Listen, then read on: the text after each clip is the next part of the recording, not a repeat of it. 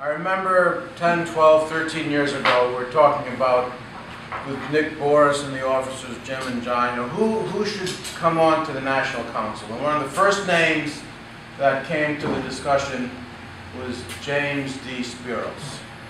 I remember first meeting Jim at an Archdiocesan Council meeting, way back when, in New York, when Archbishop Spiridon was our spiritual father. And he showed great courage in his discussions, standing up, saying what he felt was right and appropriate. And I thought to myself, he's a leader. He's a leader. A motion was made at the council by Nick Boris to bring Jim to the National Council, and it was one of the best decisions we ever made. When John came up with the thought of an Archon Lenten retreat, a brilliant suggestion, I knew of your commitment to Holy Trinity in Westfield, of your Byzantine choir experience, teaching Sunday school for 15 or 17 years, being on the parish council. This is the type of person that we wanted. And knowing your godfather was on the National Council, or no, Cubaro, rather. Godfather to his Cubaro. That's it, your Cubaro. This added further evidence and testimony to justifying his presence on the National Council. So what did Jim do? When he was given the assignment of Spirituality Committee Chairman, he organized the first of 7 Lenten retreats that were all very successful. He publicized them. He developed a whole kit that Peter Skiatis thanks you for every time he's thinking about the next Lenten retreat. And he developed the template and the protocol that we're following to this day. And this very day, the annual Archon Lenten retreat is one of the highlights of being an Archon. And we have Jim to thank, John to thank for the idea, but Jim who executed it with brilliance and excellence.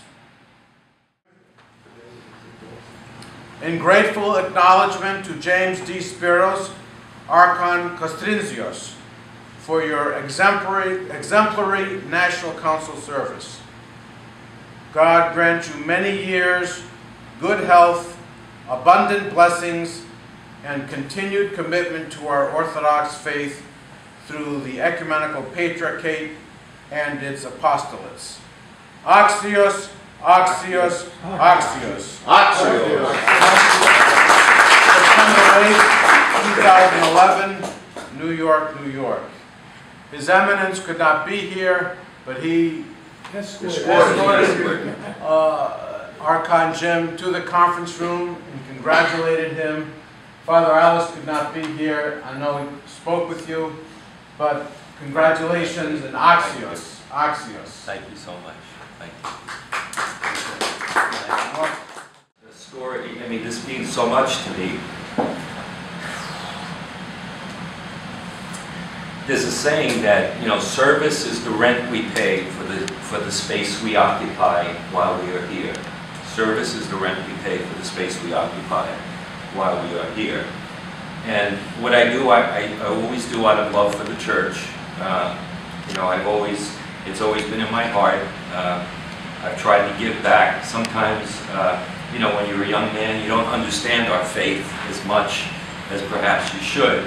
And one of the best things that happened to me personally and my family was finding Holy Trinity, where we met people like Jim Fountas, who became the godfather to my children, Ted Dimitriou, Ted Bosnellis, and so many other Archons, and Nick Boris, of course, who nominated me for this wonderful honor and distinction to be an Archon. Leadership is the art of achieving results through people. That's my definition of leadership. It's being passionate, it's being strong, having a vision, and never giving up. And I think that's the strength of our national commander here. He never gives up. He never takes no for an answer. He always believes that we can be better, we can do more. So I thank you all for this wonderful recognition and the honor and the dinner this evening, and I love you all.